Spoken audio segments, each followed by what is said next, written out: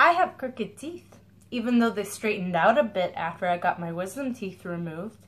And yes, my fangs do look like I could be a vampire. And yes, I do have fillings because they were chipped after some seizures. Yes, my hair does look like Hermione's in her first year at Hogwarts. Mix that with first year Harry, and I'm that baby. I also look like Professor Slughorn when I make this face. Honestly, I'm still working to lose weight, but for a long time, I will stay chubby AF. And yeah, I'm so honest, I make myself look stupid sometimes. Sure, I'm epileptic, but it's not like I'm convulsing every second of the day. I also experience different types of seizures. As for the idiots who use my epilepsy as an excuse not to date me or be friends with me, good, because you're not worth my time anyway. I sometimes, and to be honest, most of the time, don't know how to put words in a certain way so I don't sound creepy, desperate, or clingy. But my intentions are always good. I will never care how stupid I look as long as the people I care about are smiling and laughing. Yeah, horrible stuff has happened in my past, but like I just said, that's the past.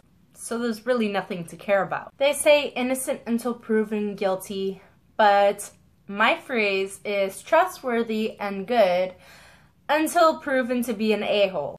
I'm vegan. No, I won't try to convert you. Yes, I will take you to my favorite vegan place because I want to share my favorite food with you. And it's always nice to try new things. Being vegan is for my health. And yes, I do get enough protein. Yes, I'm almost 23, and yes, I still play Neopets. And yes, I have over 5 million Neo points in the bank.